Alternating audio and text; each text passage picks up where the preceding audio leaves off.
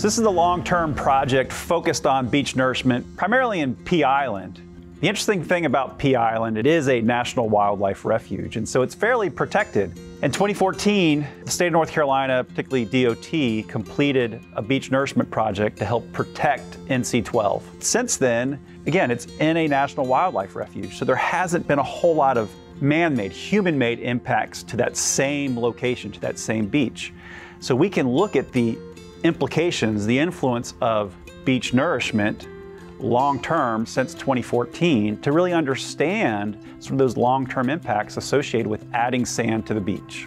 So the study that we're doing here at the Coastal Studies Institute is really focused on the long-term implications, the long-term impacts of nourishment. Most studies that look at impacts of beach nourishment study it sort of right before the nourishment takes place and maybe a couple months after, or maybe a year or two after the nourishment project itself. Well, some of these processes take sometimes years to really demonstrate any implications, any changes that have taken place. And so because we have this opportunity at the Pea Island National Wildlife Refuge where there hasn't been another nourishment that's taken place, we have this opportunity to study that nourishment project over the course of 7 years. So we're looking at the sediment character, the sands themselves. We're looking at the morphology of the beach, the shape of the beach, that profile. We're looking at the invertebrates, the little critters that live inside the sand, because those critters, the ecology of the beach, are critical to shorebirds, turtles, things that feed on those invertebrates in the sand. And so although we're looking at these smaller things like the sediment character, the actual invertebrates, the implications of that move well up the food chain.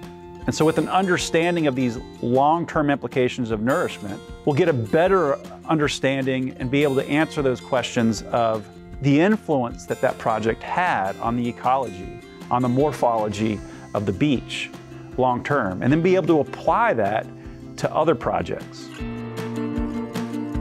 Every quarter, this is a quarterly survey, and it's been going on between us, the U.S. Fish and Wildlife Service, and the North Carolina Department of Transportation since 2012. And what we do is we go out and we collect biological samples, sampling invertebrates in the swash zone and invertebrates up on the upper beach area to track abundances, shifts in distribution and populations, etc. We also collect geological data and sand samples in the swash and in the upper beach. We collect information on sediment compaction. We use GPS systems that are very precise in terms of location in the X, Y, and the Z, so height. In fact, the elevations can be accurate up to 1 centimeter, and sometimes even less than that. So we collect elevations along the beach, what we call a cross shore, that's going from the shoreline up to the dune, and it gives us what's called a shoreline profile. What we do is we bring the sediment materials back to the lab, we clean them up and dry them, and then we go through a process called mechanical sieving. Mechanical sieving essentially separates the grains of sand into different size classes, and we use that information to tell us what's going on the beach. We can tell how much wave energy is out there and how much changes in the tide, and it gives us some idea then of how that might be affecting the ecological systems, the biology, the impacts associated with a lot of the animals that are on the beach, because they depend heavily in terms of their ability to feed, their ability to move around on the beach based on the distribution and size classes of the sediments out there. So the sediment analysis that we do is very important in that regard.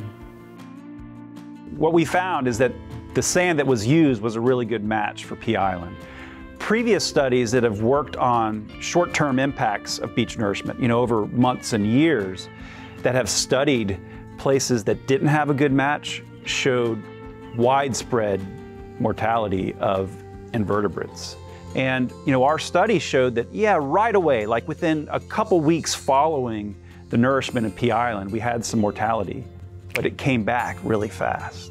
That's why we think it's important to think about that and really try to match the sands as best as possible. Again, previous work in other areas that had bad match in materials showed mortality. I mean, widespread mortality, and it changed the ecology of the beach. So this partnership with the U.S. Fish and Wildlife Service has really allowed us to study this process that we probably couldn't have done elsewhere. It's like a laboratory on the beach itself, because it is protected, because we have such a good partnership with Fish and Wildlife Service. And so that's been really helpful and unique to this particular project.